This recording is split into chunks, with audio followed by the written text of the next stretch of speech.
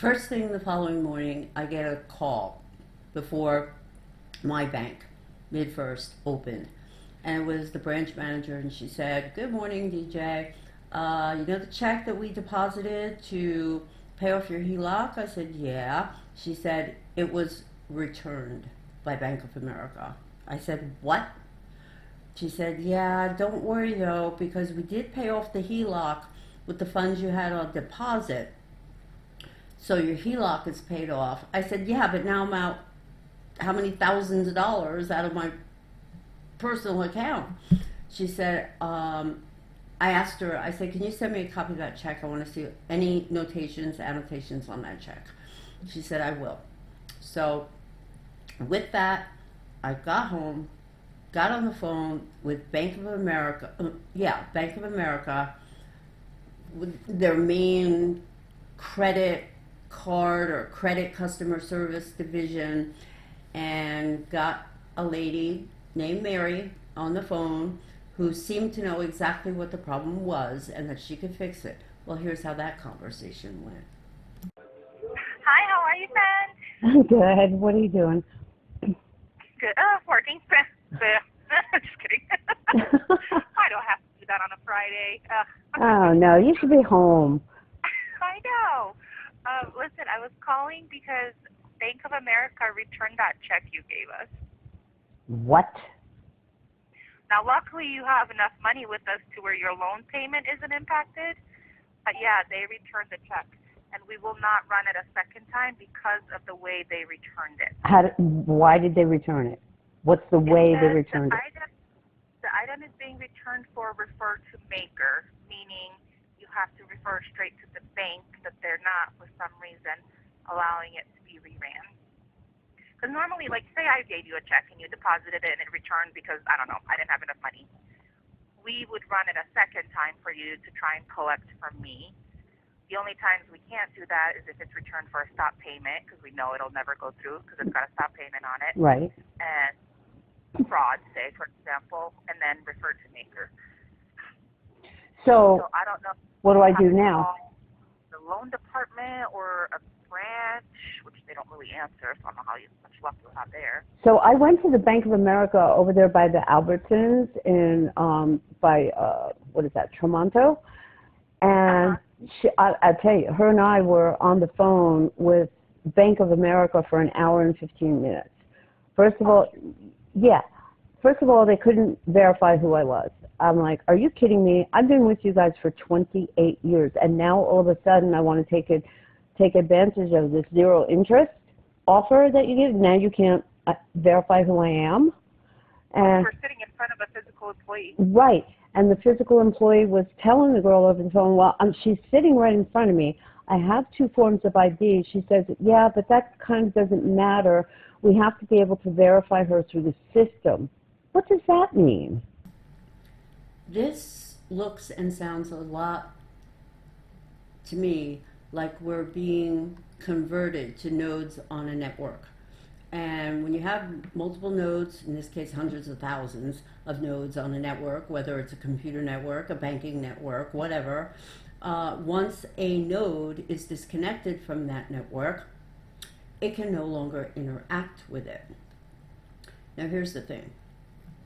No longer be able to interact with the network if your node is taken down. See, we're no longer flesh and blood people to these large institutions, to the government, to, everything and anything that we need to survive in today's society, in this environment. We are cash chattel. We're cash assets to them. And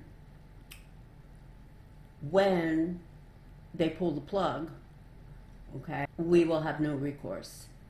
It will happen all at once, no warning, and you'll go to bed Friday afternoon, wake up Monday morning, there'll be a banner across your TV station, and it will read something like, banks are closed, due to blah, blah, blah, cyber attack, maybe something else ridiculous like CrowdStrike and the problem we had there. And don't forget the internet outages that happened prior to that globally.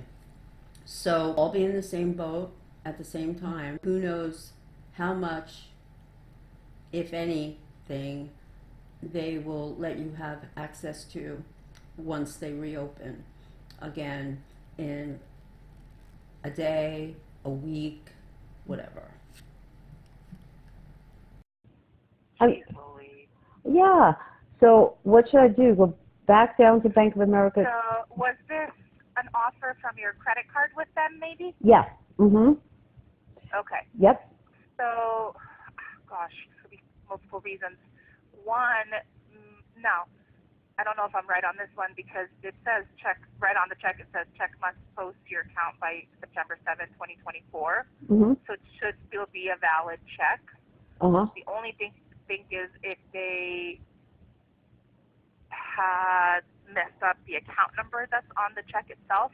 So like when you get these credit card offers, the account number on the bottom is never your credit card number. It's like a generated account number related to your credit card. Okay. You know, so, but because they returned it, they will have on record as to why. Unfortunately, sounds like that also means you're going to have to call the credit card part of Bank of America. Okay. Well, this is just fantastic, I have to tell you. You know, even the lady at Bank of America was telling me, she said they are making it more and more difficult for people to access offers, access funds, transfer funds from one institution to another, or even within the same institution. They're making it more and more difficult, you know, for people to even withdraw money from the bank, their own money. Yeah. And she said that's on purpose. I was surprised. So. My teller Leslie, she used to work at Bank of America like a gazillion years ago. So most of her money and accounts are here, but she had an account at Bank of America, and she paid a bill out of it. And then they transferred money from one of her other accounts. They did, but then they still returned her bill, even though they had transferred the money to pay the bill. What? It's like nobody had an answer as to why. Oh my God. I don't know. They're starting to close locations. I know that's a big bank. It's not like they're going to run out of business by any means. No, but that begs the question too. Why are they closing? To do business. The way they're choosing to do business, and why are they closing locations? That says to me they're going more and more towards automated banking, where they don't need physical people. Yes. And physical brick and mortar. Them and Chase are both in the same. Chase has been doing it for longer, honestly. Chase, you walk in and they're like, call customer service. Yeah. You're like, no, I'm here. I want to talk to you. I There's know. nobody at your desk, you know, kind of thing. But I know this one at Daisy Mountain is closing, which honestly has been beneficial to us because, you know, people. Mm-hmm. Do you have the physical check? Or do you have something? You get a copy of it. Okay. Do you have something that says that the check was returned? Not yet. Well, we do, but you will get a letter in the mail. But like I said, they'll have a record of it because they're the ones that returned it. Okay, well, now I got to go in and cancel my auto bill pay to Bank of America because I was transferring, you know, the monthly payment I was making to MidFirst, only because of interest rates. I think my loan is up to something like 12-something, 13%, and I opened that with 6. Because Prime over the last 2 years has just skyrocketed. Oh yeah, this is what the government's doing. Do you want me to text you a picture of the check? Yes, that would be perfect. Okay, I'm going to send it to you right now, okay? Okay, thank you, honey. Thanks for calling Bank of America. This is Mary in Jacksonville, Florida. To whom do I have the pleasure of speaking with today? Hi, Mary. This is Deborah Welsh. And I was Walton. Go ahead. I don't have your account information yet. Do you want to provide it first, or you can, you know, is it a general question that you're calling about? The last 4 digits of my account are, I don't have the card. I think I misfiled it at some point in time. It wasn't stolen, but I think I misplaced it. Misplaced it. I won't have access to it using the last four. If you don't have it, I could get your full social. Okay, let me pull that up 1 second.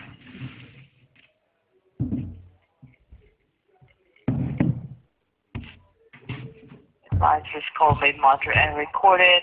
And if I send you a text message, are you able to receive one? I'm sorry, what?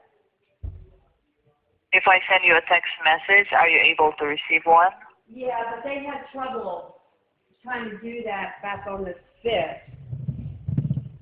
It wouldn't go through on your end. So consequently, I couldn't get it. So, I'm sorry, what is did you say your name is Mary? Yes, ma'am. Okay, very good. Okay. So just to confirm before I move on to the next page in here, no text, right? No, I have text, but your system was not able to send it to me to my phone number for some reason. They kept telling me it's not going through, it's not going through. I'm like, well, I don't understand that. I get text messages all day long. So you could try. Well, yes, please, because I don't know what system is that or who you talk to. I can tell you if it's not here. That's all my option. Okay. What's the number? Thank you. And I have a gmail.com in here. Can I send a code there? Yeah, I'm not in front of a computer, but I should be able to get it on my phone. Thank you, ma'am. I sent one, and this should give me information on your account. Okay? And we'll see what's going on. Why you said you cannot get any verification.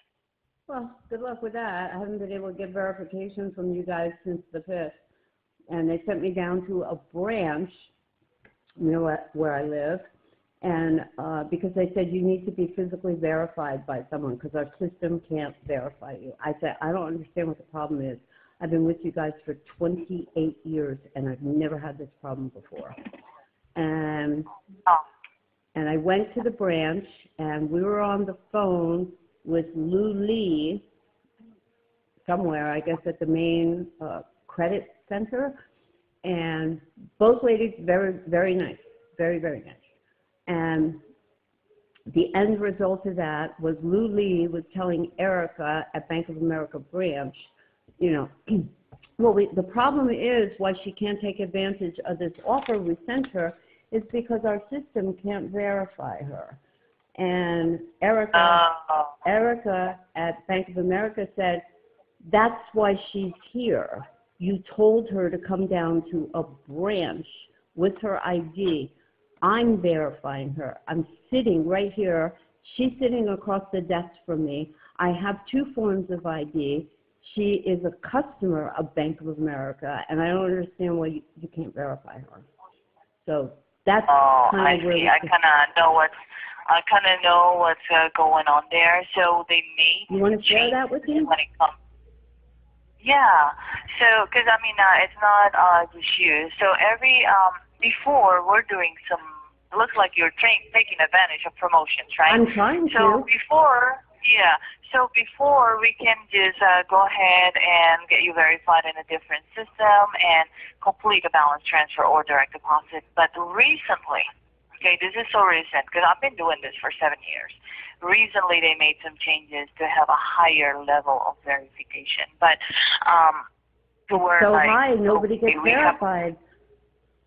No, that's why I will check into your account once I get the code. If you don't mind checking your email and see what I can do in there. Okay, Mary, hang on 1 second. Sorry about that, ma'am. Hang on one. Did you catch that? Recently, they've been changing their security systems so that it can provide a higher level of verification. Evidently, it's so good that it can't even verify its established customers, and they make you run in circles and jump through hoops to access not only your funds but funds that you want to take advantage of, that you know, it's crazy. And the thing that caught my attention was that she said recently we've installed this system. So 1 second.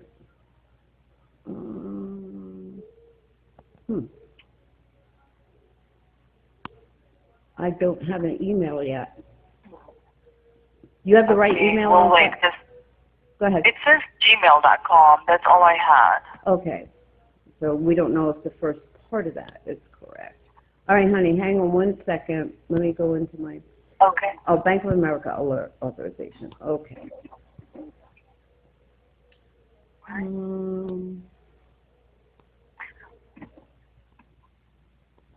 Security. Oh, my code is 259107. Okay, give me one moment. All right, Ms. Wells, I'm on the account. This is me. Are you there? Mm-hmm. Okay. So, like I mentioned earlier, they had like a higher verification, right? So I'm assuming when I click later on the balance transfer window, verification will come up again. But before I do that, okay, because once I click on it, I cannot go back. Okay, before I do that, let me check on your contact history and preference first, okay? Because this is what I've seen, like the issue for other clients. We have to make sure we update the priorities and contact preference. Give me 1 second, and ma'am, thank you for your business with us. We'd appreciate that. Okay, so the number that I have it listed in here. Okay, this is why the other associate and even including myself earlier cannot see it. It says, we're sorry, we're unable to complete this request. This is just me updating it. Okay. Okay, but I've had that cell phone there's number. a setting. I've had that cell phone number for 20 years. Yes, but there was a. I'm going to try to find out in here because there's like under like that preference. It says OLB services alerts. It is locked for including an employee. Give me 1 second. I know it is the fraud department that handles this, but I'm going to place myself on hold. Give me 1 moment, okay? Thank you. All right, Ms. Wells, I found a solution, but it's not going to be me that can handle it. So with that alert, not anyone can do it. It is like, it says transfer to specialty servicing, so they can remove that. This number is associated with the service, it says they previously set up. It's something you have set up online when you actually start using Zelle. That makes sense? No. This is for security preference. Okay. So let me contact the specialty servicing, okay? Mm-hmm. And then they can update it for you. Once it's updated, well, they did give that, us some time. Mary, they did that when I went to Bank of America branch on, what was it, Monday? Wait, let me see the date on this check. It was the 6th. So that was, today is the 9th. Today is what, the 9th? So that was Tuesday, right? It was Monday or Tuesday. I went to Bank of America branch, and they said, we've updated your phone number. We've updated a couple things that were old. Oh, my address. They were still showing an Albuquerque address in there. She said, we updated all that. So the system should be updated for security reasons by now. Okay, here's the thing. I haven't lived in Albuquerque, New Mexico in over 10 years. I have been getting all of my Bank of America statements to my new address here in Arizona for the past 10 years. But for some reason, they're still showing all my old information that they use for verification. And as I mentioned, Bank of America at the branch already updated all of my qualifying identification documents, my address, my phone number, my driver's license, my date of birth. They updated everything there. So apparently it can take up to 10 years for their system to catch up with client profile updates.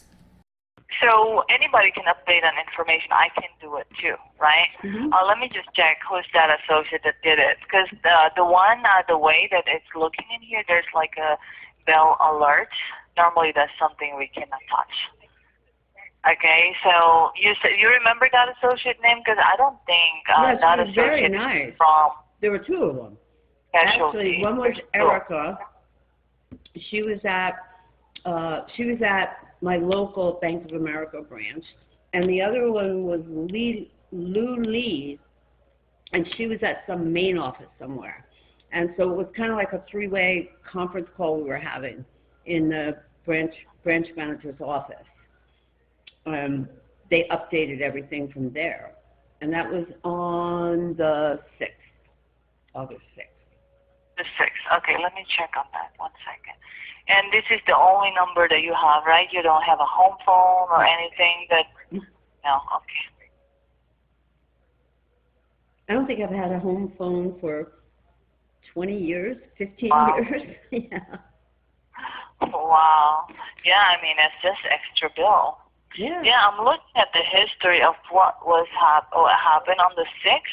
Mm-hmm. Everything is just documentation, Mm-hmm. authorization code. I don't see anything that they did in regards to this phone number, to be honest with you. I don't see it. My phone number hasn't changed in 20 years. No, it's just it's not the phone number to change it. It's just the setup that's in here since they made changes on the balance transfer that we have to do higher verification. Oh, okay. So let me, if you allow me, I'll stay with you on the line. Let me contact the specialty servicing department. All right, I'll hold. Because they're the only one that can actually handle this.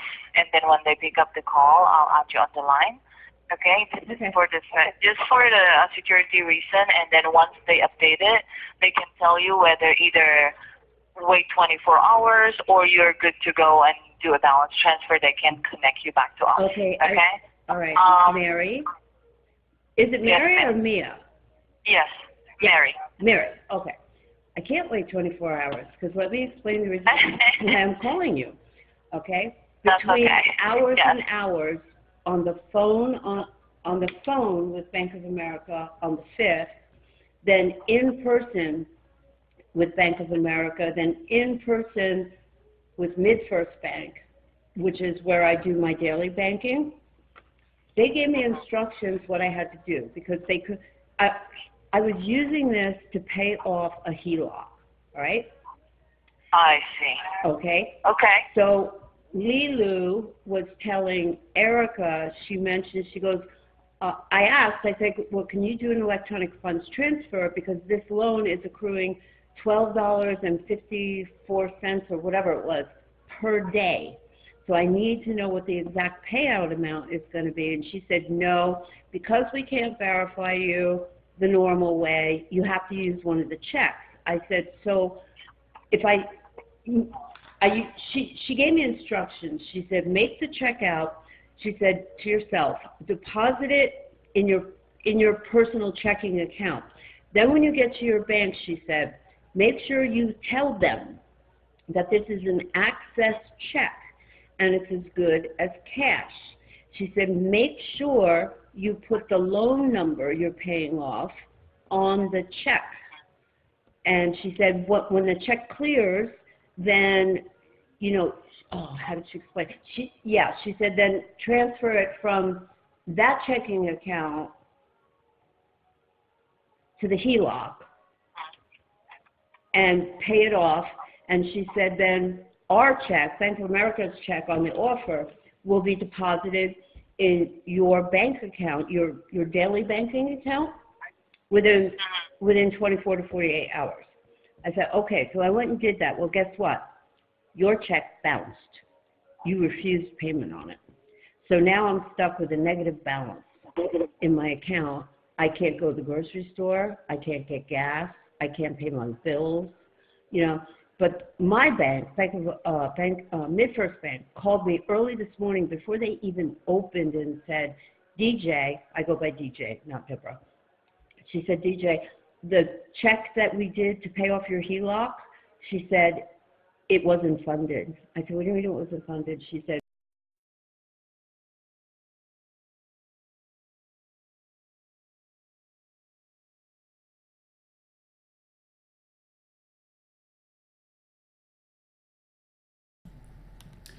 In conclusion, we know that the banks are moving towards digitization, okay? Digitalization of cash, money. It's looking like there's not going to be any more personal banking available. Any banking that you want to have to do is going to have to be done online, on a computer, and if you're lucky, you can get somebody in a customer service division on the phone somewhere in BFE that may be able to help you. What I found in all of this information is that it appears to me that the banks have compartmentalized so much that the one hand doesn't know what the other hand is doing anymore. And, you know, they're not cross-compatible, these departments. That is not good for the banking consumer.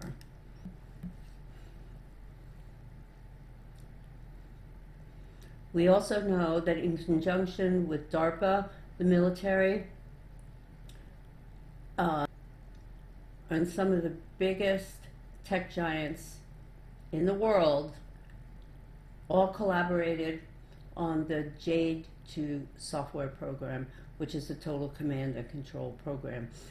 It was originally used for battle planning, but as you can see in the 3 modules that I've discussed in depth in previous videos regarding Jade Helm, the Prodigy, Format, and Parka modules, they don't necessarily have to be programmed for battle.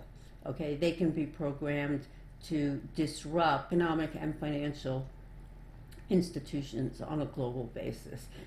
Now, we saw the security issues that a lot of these big banks had with the CrowdStrike debacle. Okay, I believe that was a smokescreen. That was either a smokescreen to misdirect, or it was a test run of what the software can do in the financial systems. Confirmed by 2 sources that work at these banks that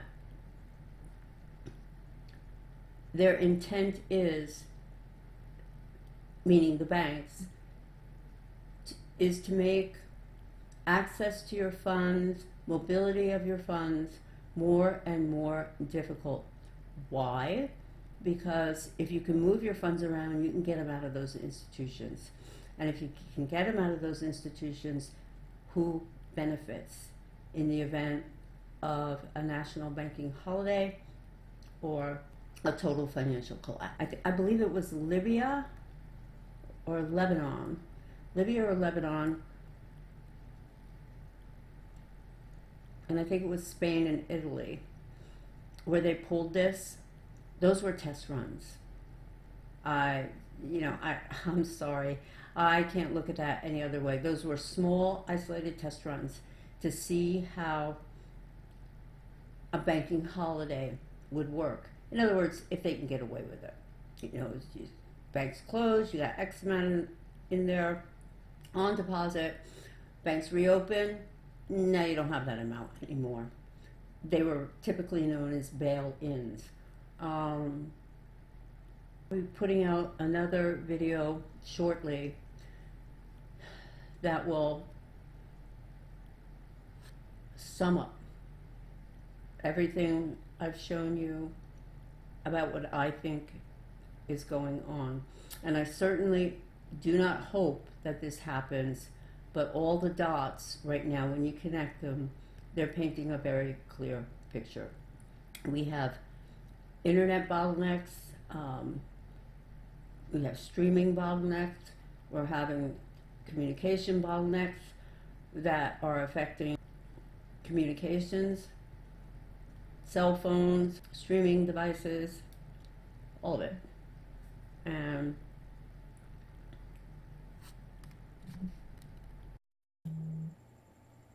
when and if this all does go down, there will be no warning.